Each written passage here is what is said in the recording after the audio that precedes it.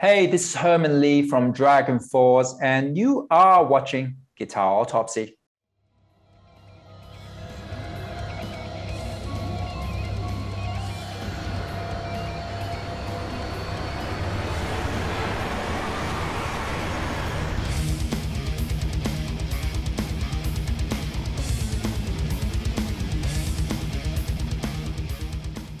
So, Herman, how you doing today, brother? It's good to have you on the show. I'm good. Thanks for having me. I'm glad to be here on Guitar Autopsy. Well, thank you very much, man. So, tell us a little bit about what you've been up to lately. I mean, I don't know what to tell you. What do I do in my life? Yeah. The thing I do the least amount I can tell you is playing the guitar. Right. Everything else more. Your life kind of shifts, right? When you're young, you play more guitar and do everything else less. Yes. And when you're older, you play guitar the least amount. So I probably played about, I don't know, 2 hours maximum this last 2 weeks or something. But I've been good, just doing the usual, having, doing the band, doing everything that involves being a guitar player. Right. So, are you guys getting ready to do any touring? No, actually. We had a European tour, which was meant to be an arena tour, and postponed for a year, which I thought was good because it's really not a time to do an arena tour, indoor in Europe. Yeah. I was glad about that. And, we're actually working on a US tour for March and April next year. I got to do all the back end stuff, being a guitar player, band manager, being the most annoying guy in the band, pretty much, and everything else that comes with it. Yeah. Sure. So I didn't know that you take on all those responsibilities. Band manager. That's no easy task. Yeah, it's I don't know what choices you got. When it comes to being a musician now, it's kind of tricky. You don't have to do it, but then you look at the numbers and the accounting, and then you think, wait a minute, what's going on here? And then you look back, it's like beyond about the number, actually, because they use number to pressure you into doing something in terms of music, right? So I don't really believe 100% that someone else, when it comes to money, they're not going to influence you. Yeah. In some way. Just from my experience, right? I give a little bit of history. So to you and the listener of your shows is, I started the DragonForce with Sam back in 1999. I managed the band all the way up until 2006. I found the publishing deal, the record deals, the lawyers, do the mp3.com stuff, finding place to do demo, where to record the album, production, pretty much everything, right? And at that point, you think about it, all these years, I had no idea what I was doing. I was just reading some books, look at whatever resources there on the internet, talking to people, being in the scene, going out a lot. Yeah. And then in 2006, I got management, because we got so busy and we wanted to go and get drunk and, right.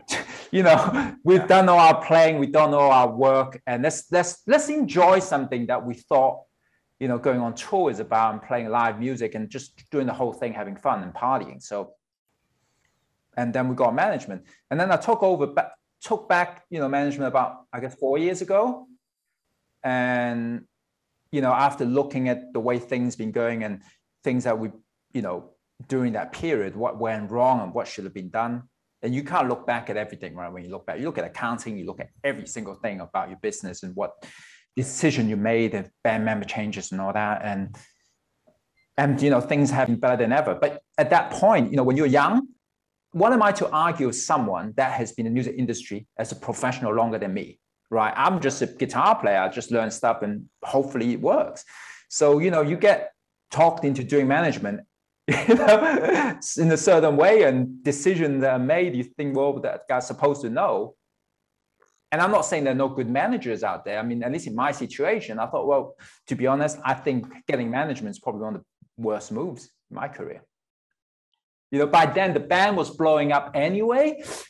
Anyone could come in and did okay. You know what I mean? because we were riding on a trend. We're suddenly cool, even though we never meant to be cool playing guitars. The way, solos and stuff, we're like, you think about it, Rusty, you guys, you were like the black sheep of music for like so many years, right? So it was going to happen anyway. So it was debatable, like, well, did the manager do anything, or they just took percentage and made it worse? I think that you mentioned something there about treating your band like a business rather than just, I mean, obviously you wanted to have fun, you wanted to do certain things, but I think that might be a huge downfall for a lot of bands, is that they just want to be a band and they don't focus on those things, and then they either get screwed behind the scenes from somebody, or some people even say they've gotten screwed by people who have been lying to their face the whole time in the band, like they let somebody in the band take care of it that shouldn't have been taking care of it, and they're off buying jet skis and cool stuff while you're struggling to tour. And I think that if people took that look at their band as a business rather than just something cool to go do, I feel like, because especially like for DragonForce, you guys could have very easily just fallen off track, and then never been heard of again, but you took the reins and you said, no, we're going to make sure people know about us. And I think that that's really cool. Yeah, I mean, how uncool is it when you started a band with a bunch of friends to talk about business, right? Right. Let's leave the dirty work to someone else to do it. Let's leave the difficult situation. And that is a great thing about having a manager, is to offload them the shit that you don't want to talk about. But the reality is, you have to be able to talk about it because you guys are friends, or you guys have some kind of relationship musically.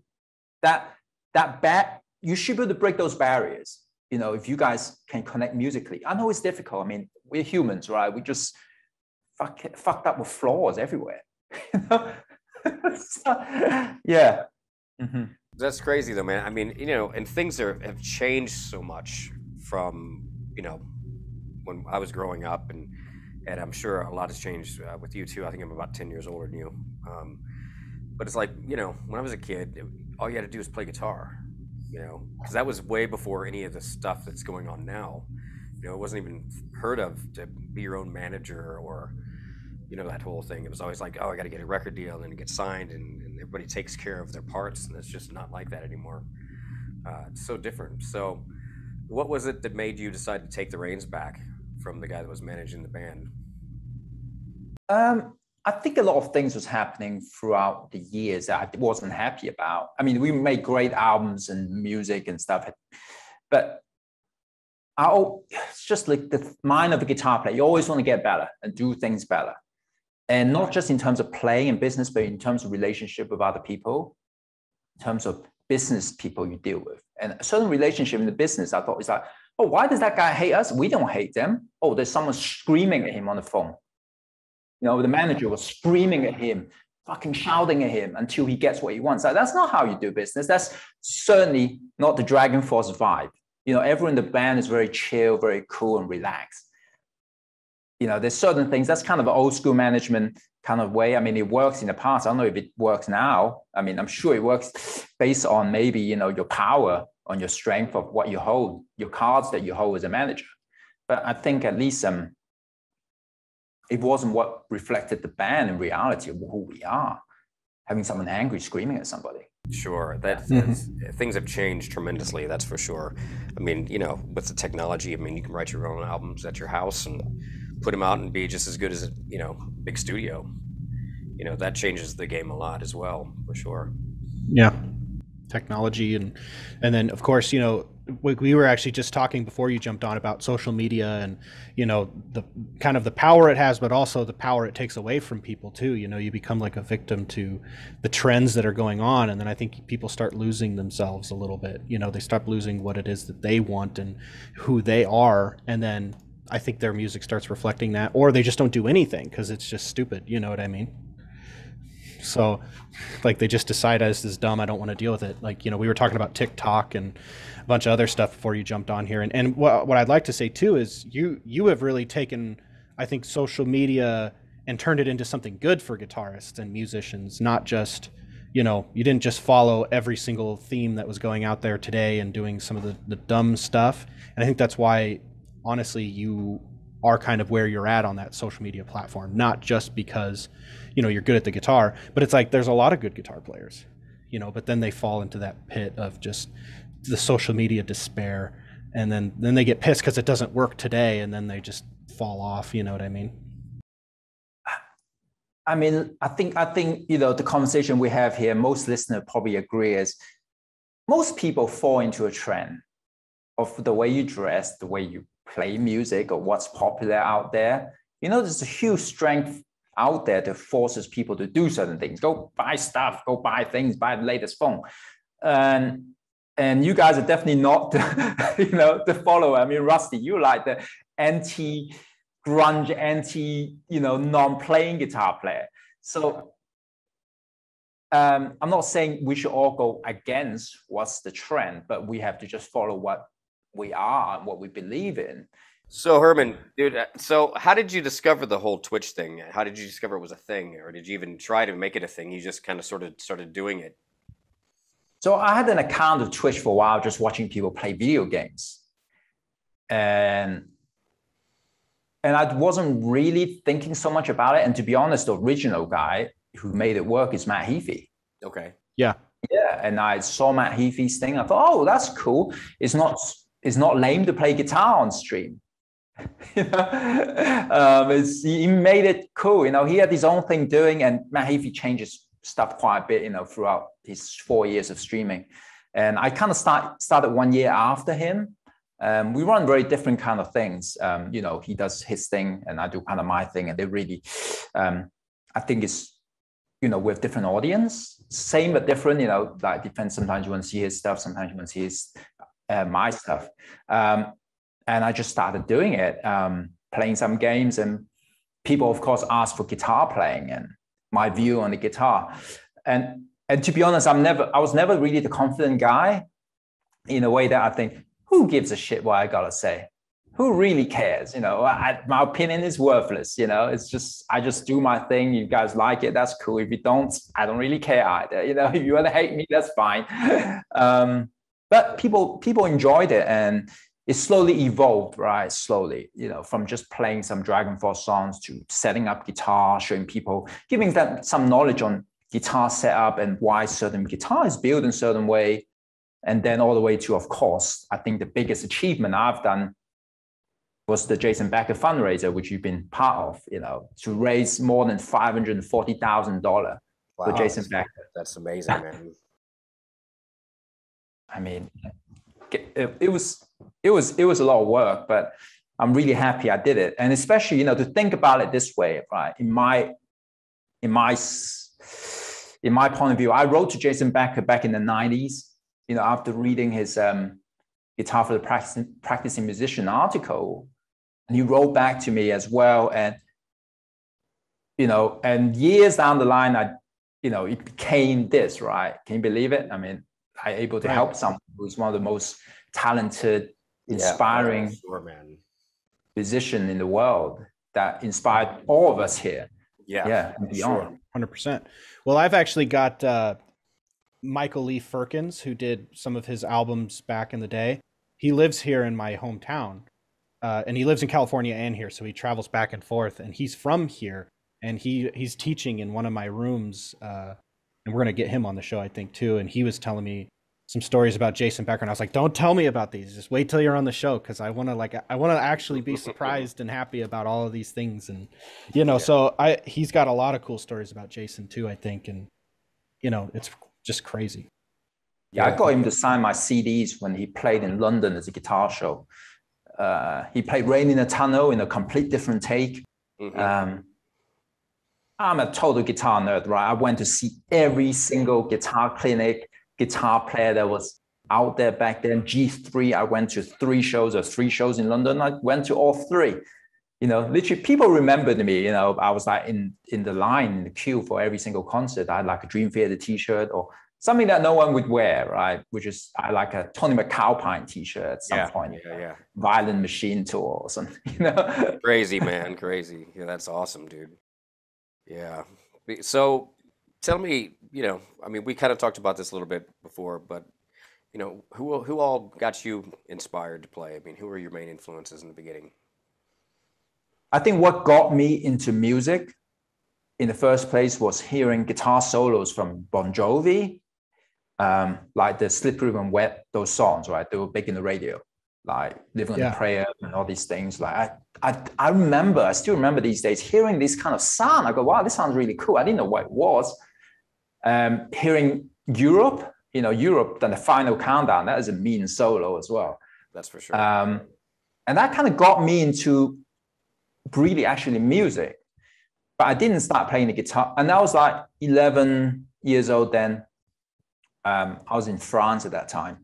And then it didn't really kick off until I was 16 to start playing the guitar. And I was really into like Bryan Adams, actually, the guitar solos on Waking Up the Neighbors. I thought, man, they're so melodic. And of course, I was into Megadeth, Metallica. You got into Pantera. I mean, yeah, this like the riffing, the solos, and Dream Theater, guitar, all Satriani, all these things kind of got me into it. But the hard rock music, I think, the melodic solos in hard rock from the 80s is what I gravitated to. Because when I started playing guitar, it was like the beginning of the grunge era. I never was into it during the 80s. My 80s was really short for me, like 2 years, and then the 90s, there's obviously still some music, and I hear on radio Metallica and Kiss, the commercial stuff. And that kind of, it made me like guitar music more and more. Kind of grew into playing guitar at the age of 16. That must have been really tough coming into it right at the beginning of the grunge era. I mean, I can only imagine. I mean, I know how tough it was, just trying to do what I was doing, or to have come from when it was cool to all of a sudden it's not cool, so I can't imagine starting at that time, It would have been so easy to get influenced by other things, which is not such a bad thing. I mean, who knows what it could have turned out to be, but being into that style of music was very difficult,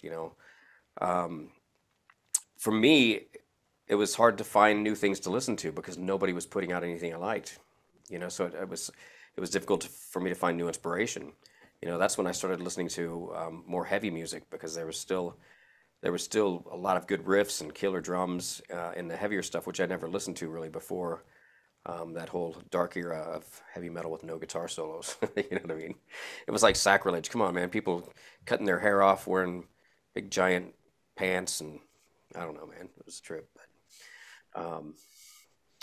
It was, that's when backing up, that's when I discovered bands like Arch Enemy and Nevermore and Suga and stuff like that. And I started getting my inspiration from that. And that's what kind of led me into the little bit heavier direction of music as well. So if anything, that's, I got that out of it. That's for sure, and it just solidified, how much more I wanted to continue to do what I do. It's always been about that. You just gotta do what you believe in. If you try to stay trendy or current, you're just going to keep chasing that wave, and it's never going to happen because it's going to keep changing, and you're just trying to catch up. So you always got to do what you do. With me, it was tough because I was never cool in school, so everyone was making fun of my accents anyway and doing racist stuff to me when I was in school. Oh man! So it's like I was never into something that was trendy that could fit into a group. So I was into video games, but video games was not cool back then. It's like, oh, what a nerd. He's playing whatever Mega Drive, Genesis, Sega. Oh God, wow, they're making fun of me. And then I got into guitar and, listening to Metallica, Megadeth, Pantera, that's acceptable stuff. But then it's like, what, shit, Dream Theater is sick, Symphony X. Oh yeah, Steve Vai, Satriani, all this stuff. And I got back and discovered George Lynch. Wow, these guys are absolutely out of control. It's like, oh, and that time is like, oh my God, you're going backwards. Everyone else is listening to cool stuff. I guess I just didn't care, when people just like be mean at you for like so many years. Being mean, I was like known as like the worst guitar player back in school. They were like, so I had a band and we're trying to do like thrash metal, like do some Metallica, Megadeth, Anthrax cover. So the school actually took off my rehearsal times. They used to have like rooms you can go and rehearse. It's like, because it's like, sorry, you don't really fit into the program of the music department. You guys, everyone's playing nice music, or at least something that people want to hear. You play fucking thrash. Yeah, right. Now you listen to it, it's not even that heavy, but for that time, that stuff was heavy, unless you're going to play death covers and stuff. Yeah. I was like the weird kid in high school, man, because, you know, I grew up in a super small town right outside. You've been to Nebraska, I assume, on a tour at some point, or maybe just driven through a bunch of corn. And so, you know, it's basically my high school had 400 people from grade 7 up until grade 12. So my graduating class was like 40 people. We've all known each other since like first grade. And I was the only kid that really liked metal. And I started growing my hair out. I was weird. And, you know, they had like drive your tractor to school day. I wasn't about that, dude. Like, that wasn't me. And, you know, so I can kind of relate with what you're saying there. It's like, you just got to know what you want to do and just do it, and to hell with whatever everybody else kind of says about you, you know? Dude, that's awesome. Drive your tractor to school. Yeah. It must be tough to, you know, to grow up in a small town and being different from everyone else in such a small community, because you're even more weird, right? I live in London, so we got everyone dressed in all kind of different ways, you know, there's a lot of things happening, but it's just, you know, when you're young kids are just mean to each other, right? You know, you're learning how the world goes. And yeah, they don't know yet. Yeah. But it seems like people still don't freaking know, even though they're supposed to be adults. Adults are like the worst. The adults in power, even the worst, you know? Yeah, it's something you brought up earlier, you know, about how people would make fun of you for your accent and, you know, your race, because you're living in London, but you know, you're not that ethnicity of that, you know, country. And it's like, you still kind of see that on some of your videos, even still, you know, like comments and stuff where they're like, yeah, this guy's a good guitar player, but his accent's weird. And it's like, well, what the fuck do you care? And what does it matter? Like, that's so weird to me. Like, and these are like 30, 40-year-old people that it should know better, you know, or should, you know, if it's some little kid and they don't understand, okay, you can kind of go, here, let me teach you. But it's like, you can't teach somebody who's 40, 50 years old who's still an idiot. Yeah. You're not going to figure it out, dude. No, man. So I apologize, you know, for most of those people, you know, because like nobody should care, but it's so stupid. Well, it's like, you know, I heard somebody commented on Buckethead one time and said, oh, I just can't get past the whole Bucket and the way he dresses. It's like, well, don't look at him. Listen to his music. You know, I don't get it. You know, yeah. It's kind of weird. You know, to me, I don't know. I've always, you know, growing up, I've always had people that couldn't never listen to whatever I was listening to, couldn't get into it. It was always like, oh, I can't listen to that because of the singer. I can't listen to that because of this. It's like, I never understood that. I'm like a fan of music in general. You know, I can find something I like about just about anything, you know. And it always kind of freaks me out, especially when it's musicians that are like narrow-minded. They're like, oh, I can't listen to that. Or you get these guys that are just hardcore, just metalheads or prog rockers or whatever, and they don't stray out of that little medium. It's like there's so much more out there that you can learn and grow from. That's for sure. You know what I mean? I mean, that's what keeps me going, just listening to everything else. You know, it's almost like food, right? Kids don't eat as much food. As you grow older, you eat more and more of different type of food, maybe. Right. You know, like it's just the way it is. You know, to be honest, I understand it is. I mean, but I think we're in a better place now. I think with the younger people, you know, I think majority-wise. I think they're starting to come along. Yeah, I mean, look, I look at it this way. I didn't expect instrumental music to really make a comeback after the death of, you know, the Shrapnel Records. And, you know, of course, Steve Vai, Satriani, they're still doing the shows. They are, you know, packing them out, you know, doing incredible shows. But they had such a huge reach back then, you know, and huge audience, such a long career. And seeing, I guess, Tosin and Animals as leaders, you know, you coming in is with music that is really not a easy listening kind of music, doing bumping and 8-string extended scale. It is pretty incredible. Like bands like Polyphia, right? Coming in, and doing something different. You just never thought that would be that way.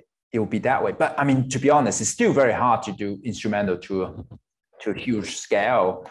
Yeah, but those guys are all doing really well. I mean, all things considered, you know, back in the day, you know, I don't think, you know, guys like Vinnie Moore and Tony McAlpine were, you know, doing that kind of stuff like these guys are doing, you know, as far as the size of shows that they're doing and stuff like that. It was pretty unheard of for instrumental stuff. You know, I remember going to see Cacophony at a club here in Houston and just being, you know, the like 50 of the musician guys and guitar players in town, you know, there to see it, you know what I mean? So it's crazy. It's very awesome. I went to see Jason Richardson when he came through Houston. He was opening for Polyphia, and he said every show on that tour had been sold out. You know, that was fucking crazy, man. You know, it's cool to see today's, you know, youth and kids getting into instrumental music. I never thought I'd see that day. You know, it's pretty cool for sure. So, dude, let's talk about this. All these guitars on your wall back here, man. What do you got going on? This is a new place too from last time I was hanging out with you. Yeah, right? There's not enough guitars at the moment because I only got 10 stands just to test the wall. I'm trying to stack about, you know, I have way more guitars and they're in different rooms and in cases. Yeah. But I just got a few up. I'm waiting for these stands, you know, to actually put as many as possible. I thought I'd make the most ridiculous guitar world on Twitch. You know, like a shot. But we got some good stuff here right now. That one there, that is my custom Ibanez E-Gen 18, which got the, actually I'll show it to you.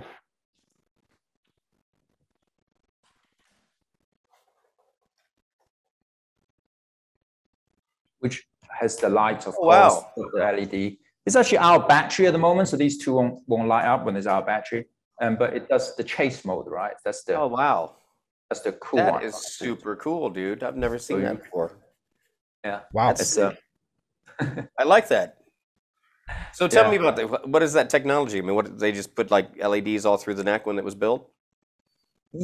This one actually, unfortunately, they had to steam the fretboard off because the guitar was built. So these guitars are built in on the production line. I'm not actually a custom guitar lover. What I mean is I've seen too many custom guitar go wrong. Yeah. You know, I like custom guitar on the production line. So they make a bunch of them, the same person, the same team, right? There's less chance of error. So they had to, you know, obviously the neck, everything was already there. So we had to steam off the neck fretboard in order to put the LED in. It's actually put in by Broad Axe Guitars in Orange County in Los Angeles, in California. He did that for me. The guy's called Chris. He used to work at Roland. That's why I met him when he was working at Roland. And he does a bunch of stuff for guitars, custom guitars. So give him a shout out, you know. Sure, man. He's a guitar player. He has a Dream Theater cover band as well. Oh, nice. So he can play. That's ambitious. He did that for me. You know, it's great for the show. You know, it's the first show I ever went to was Steve Vai's Sex and Religion tour.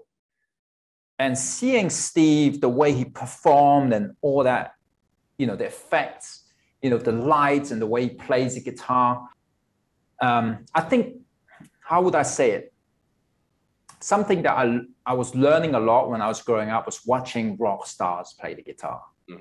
More than instructional. I thought instructional was just super boring. I would actually start to fall asleep watching people show me scales. But seeing like Slash on the stage looking cool, seeing Vai, seeing Satriani, you know, the Extremist video, the car crashing. And so, you know, this is like, when DragonForce started, I thought, look, 90% of people is not going to give a shit about where my fingers are flying. Yeah. So you got to cover the ground on that. Is make an exciting live show and have cool stuff, change of guitar colors, and all the things that people will notice if they're not into just like the details. So, you know, I have so many guitars in different colors with different stuff, you know, put in. That's pretty cool, man. That's a cool, you know, view to take on it as well. You know what I mean? Yeah. That'd be pretty slick. Yeah. So, yeah, this is a good one. Let me put that back in. I see you've got the Alexi Leo ESP. Yeah, I got the Alexi Leho.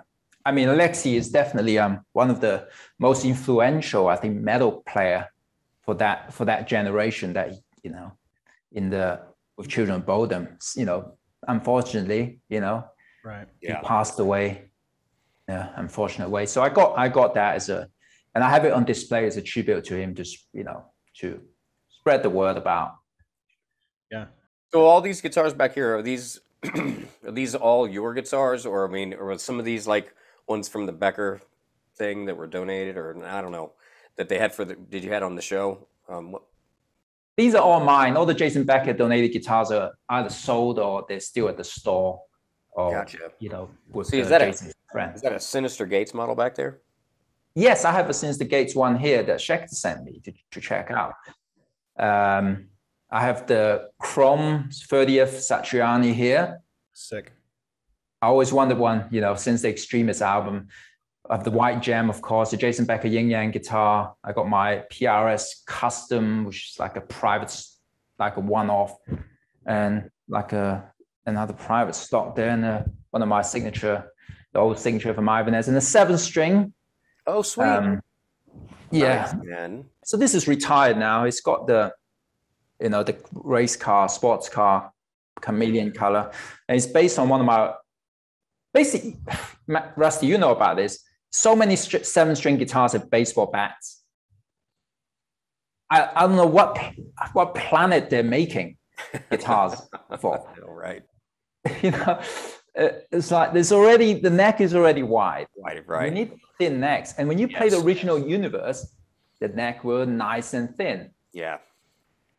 And then suddenly everyone, I brought that RG 7620, the neck was way too big. It's like I bought it. And it's like, so this is a nice thin neck 7-string that I tooled with. Does that have 24 frets on it?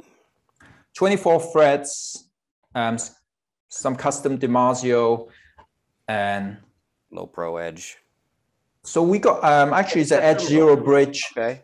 Unfortunately, Ibanez don't really do this bridge anymore. They kind of try to discontinue it because they have to pay this kind of lawsuit and stuff. They have to pay a royalty on it.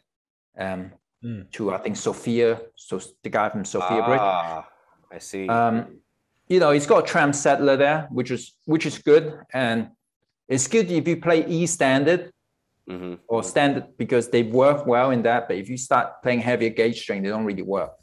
I mean, the main point is that when you bend the string, all the other guitar strings stay in tune. Oh. So the bridge don't move forward. Look here. See, I'm bending the string and the bridge don't move forward. So you can still do all the stuff without having to bend 2 strings, and that's what people hate about double locking bridge, right?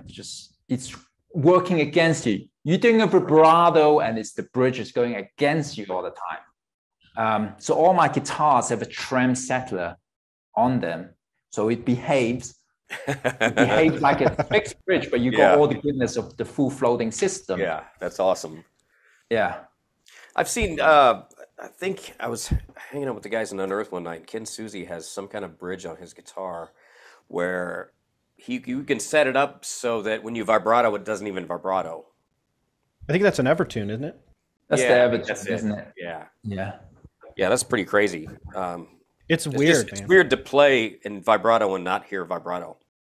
Well, you can adjust it so you can still do the vibrato on it. Sure. Yeah.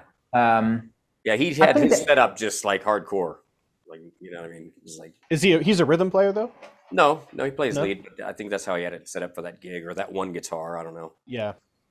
I've seen people use the Evertunes for recording because they don't have like that indiscrepancy between takes because of the vibrato, but I don't know. It freaks me out. Yeah. It's like you hit the power chord if you hit the power chord too hard, on the normal guitar, you hear the tune strings going out, tune going, wah, right. Wah, that little warble. Wah. It takes that away because that drives you insane when you're recording because I don't know, when you're recording, do you feel like your ears is tuned in a different way? It picks up every single little detail. Yeah. And I think I'm kind of on the fence on that Evertune thing. It's like, well, some of the greatest album I listened to was perfect for the imperfection. Yeah. Mm-hmm. Yep. Yeah. are we, and we're always trying to perfect production with technology and everything, or are we going too far in the end? I think the organic organic saying auto-tune. No auto-tune. You're auto-tuning the guitar now. Yeah. In a certain way. Yeah. I think I like the organicness of just raw guitar, man. Plug it in and let it, let the notes fall where they fall. And if you need to do a punch it in, but that's about as far as I'll go. I mean, nowadays kids do all kinds of crazy stuff where they're not really even playing it. Slow it way down, then speed it up. I don't know, man. Yeah, it's nuts, man. I'll show you this one. This is the Bastard Child that I created. Why is it the Bastard Child? Because it has an Ibanez bridge on the PRS guitar. Oh, it sure does, man. The same bridge. But this is probably my favorite guitar at the moment. In the evolution of my playing, because now, with the Twitch thing, I do so much jams with people, and we jam over different kind of music. So this one have the most diverse tone in terms of like configuration of the pickups, and with the Neil Fishman stuff on it, and a different take on the PRS, a thin PRS. Yeah, I like it. I like that. With a fast neck. Flame, yeah. Thin neck. Yeah. That's always been my, I don't want to say issue, but, the PRSs typically have that, they're real thin down by the headstock and they get really fat up by the body. And that always kind of like made me not gravitate towards those guitars. But I have played one, maybe not like that, but real thin neck, and they kind of had it more of a constant flow all the way up. And I was like, oh, this is probably one of the best guitars I've played ever. So I think it's just kind of, Schecters are that way too, real skinny down by the headstock, and then they get kind of fatter up by the body. And I like more of a constant neck myself. Yeah, those 7 and 8 strings have like baseball bat necks cut in half on them. Pretty ridiculous. Yeah. They get pretty fat. Yeah, it makes it impossible to play. It is. I mean, I think the audience, in case they're wondering why, I mean, it's cheaper and you got less chances of error when you make a baseball bat neck. When you make a thin neck, it costs a lot more money if things go wrong. You start warping and stuff, and that means you need a more expensive piece of wood. Right. And then you have to go for laminated neck, and like having like titanium in the middle or Bubinga, whatever, a way to solve it. So it's come down to cost, right? So I got here a thin neck, and it's not laminated. This is a one-piece, that's awesome. Thin neck. So you think of the piece of wood that costs money here. Looks good, man. So it's just the cost, right? What can you do? I mean, your guitar, Rusty, that's not cheap. No, no. Yeah, there's a lot of work in those, and this, like you said, you got the reinforced necks and all that stuff. So your two Bubinga in the middle, is that Bubinga? Yeah, like that? It's Wenge. Oh, is it on this? Wenge. It's Wenge maple. I should know that. I bought 2 of them, so I know. Maybe Zach, you can tell me, how come Wenge became a popular thing now? It didn't exist. No one's using it for years. Now, why is it a Wenge neck is suddenly like a thing? I don't really know either. I had asked my dad about it because he tunes pianos and stuff, and they use Wenge in pianos to reinforce them a little bit. And I just wonder if it is more cost effective, because I think that maybe that it not being as popular, that they can charge a little bit less for it. Like it's not so out of stock that they can actually use some of it. So, I mean, maybe that's why. Maybe the other woods are just becoming scarce, so they're charging it. I think that didn't happen with Gibson or something. They got in trouble for using certain woods that they weren't supposed to be using because they were like endangered wood or something.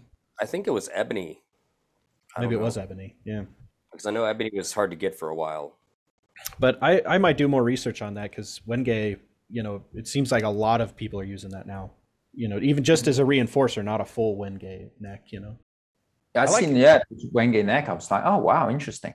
I really like the zebra wood. I don't know if you've ever seen the guitars with that. It's just so sweet.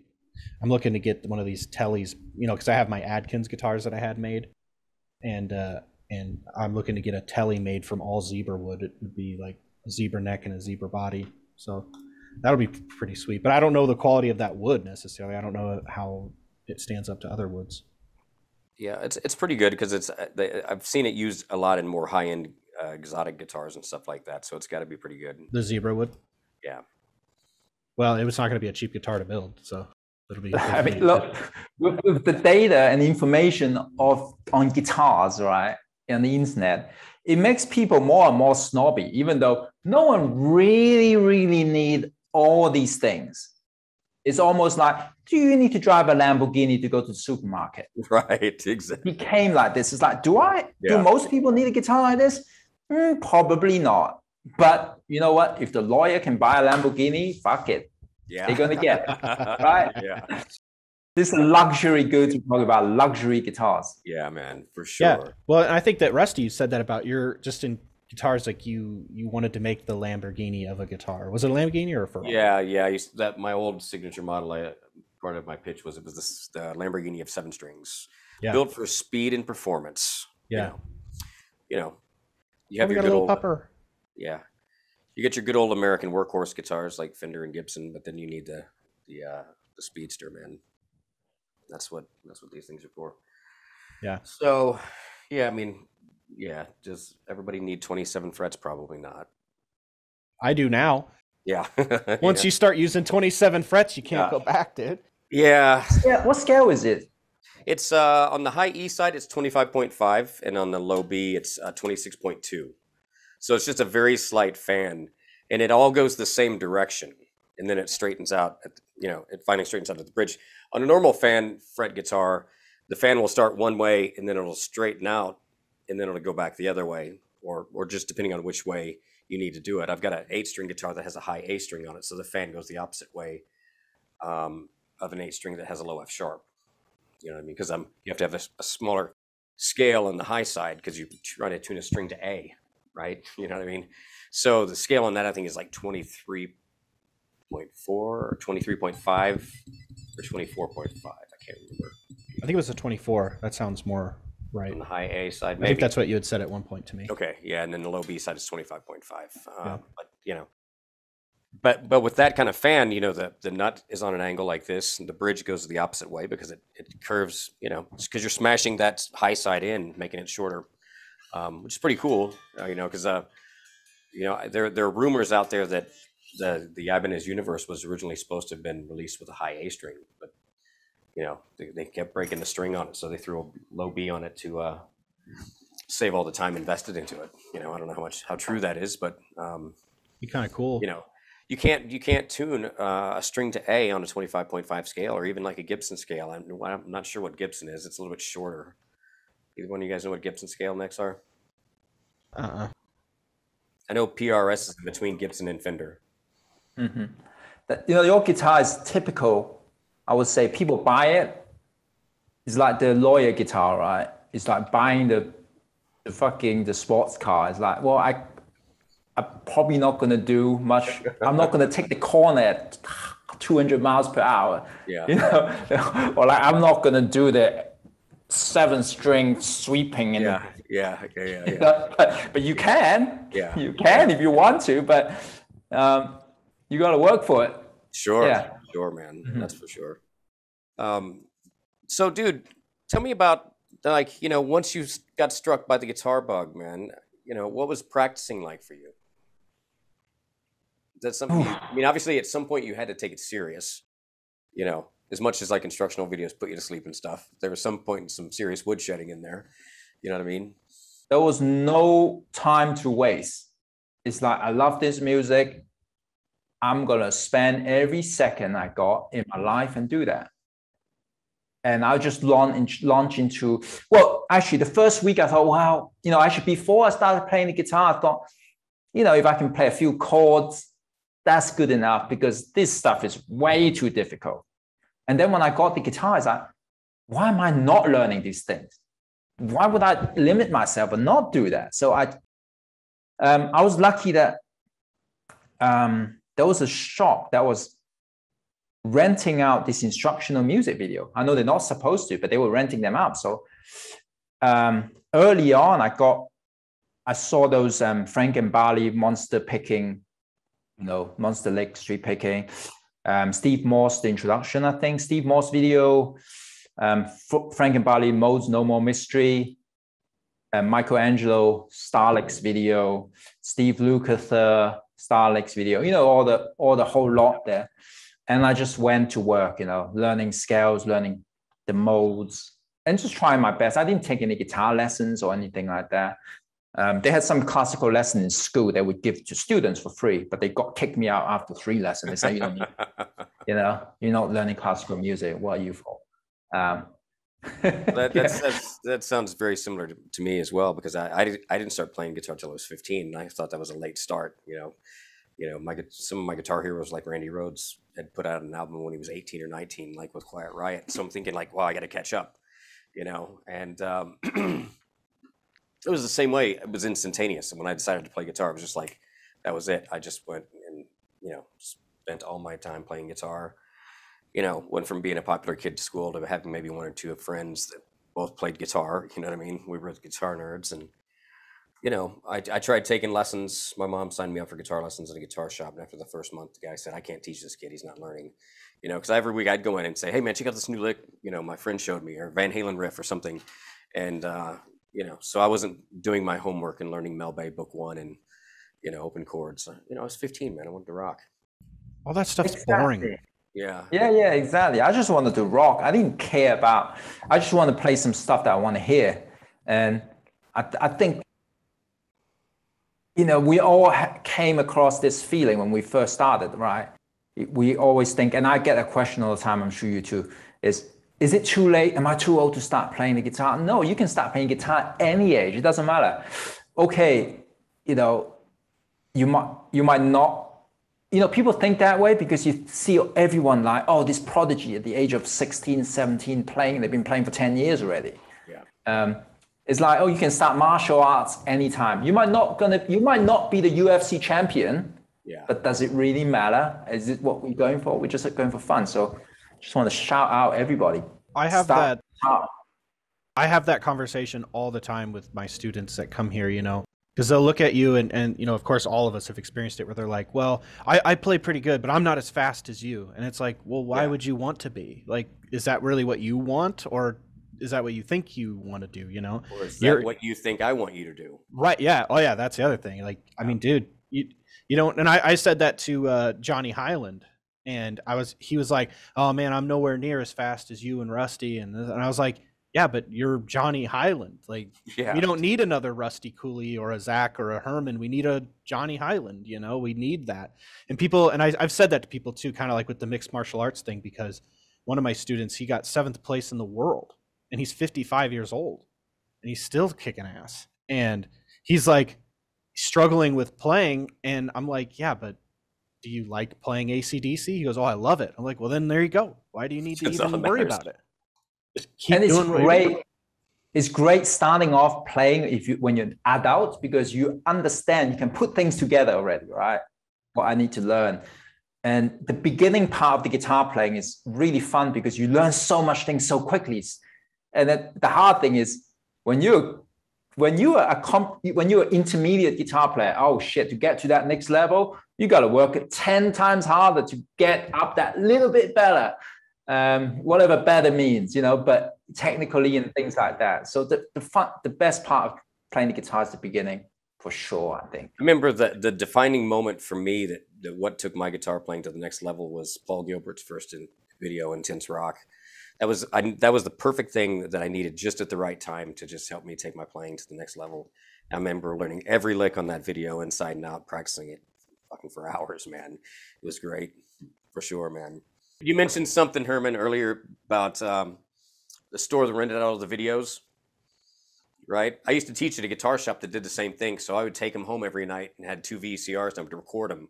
So I still have boxes of all those old instructional videos, man. That's bad to do, Rusty. Yeah, well, it was back before Napster or something like that. I don't know, whatever. Anyway, but I have all those, man. I got boxes of all those VHS tapes. Now I just need to convert them over so I can still watch them. But they're all on YouTube anyway. Someone has chucked them on YouTube. For sure. For me, it's not about learning the licks. I think each video I probably learn about 1 or 2 licks maximum, never a full thing. Because like Michelangelo's video is like, fuck my life, How am I going to play this shit, Mikey? How am I going to auto? It's like the way sometimes his video, they kind of destroy you before you even start it. It's like, man, this guy's so good. How am I going to get there? Yeah. I always learn a little bit bite size and chunk, and that would do. But I think it's about inspiring to go, you know what, this is fun. This looked great. I really want to do it. I think the most helpful for me was probably the Modes No More Mystery one. There's no licks in it. It just explains to you the theory behind guitar playing. How come I hear these instrumental albums? They got all different moods. Right. The Aeolian and the Phrygian. I hear Satriani. Why it sounds this way? It's like, I understand the modal chord progression is how you create those moods, moving the bass around. Yep, exactly.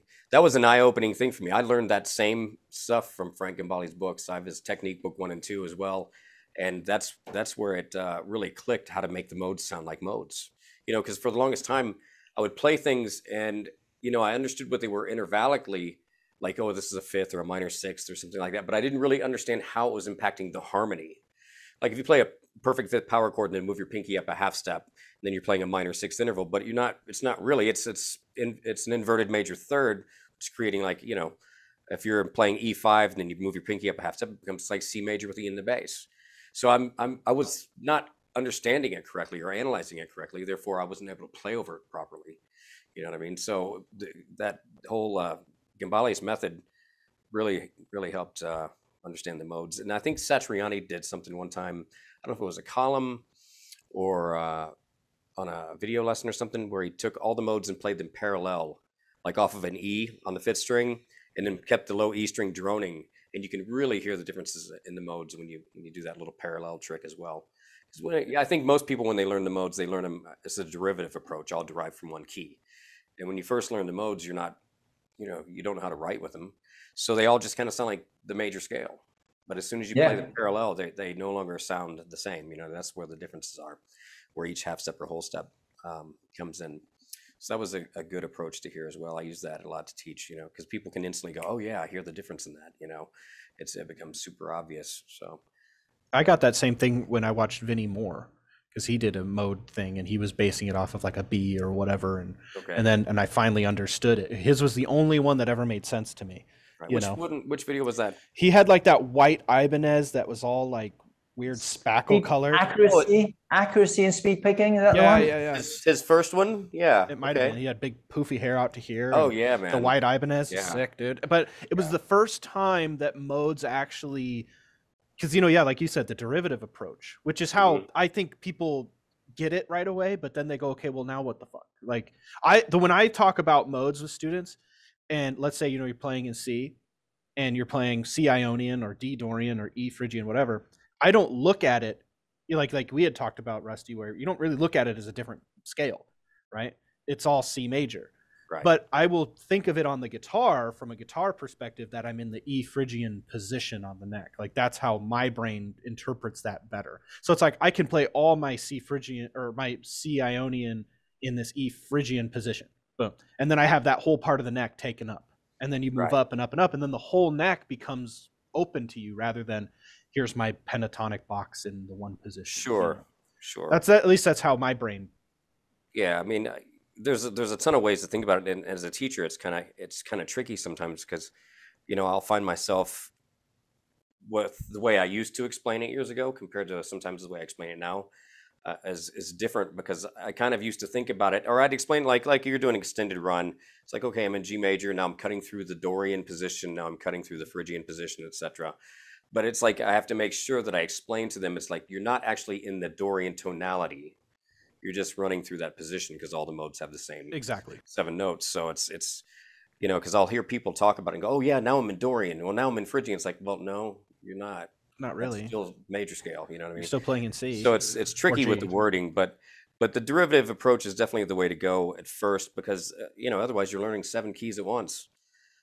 I think the video, another video I liked, which came later, was Brett Garth's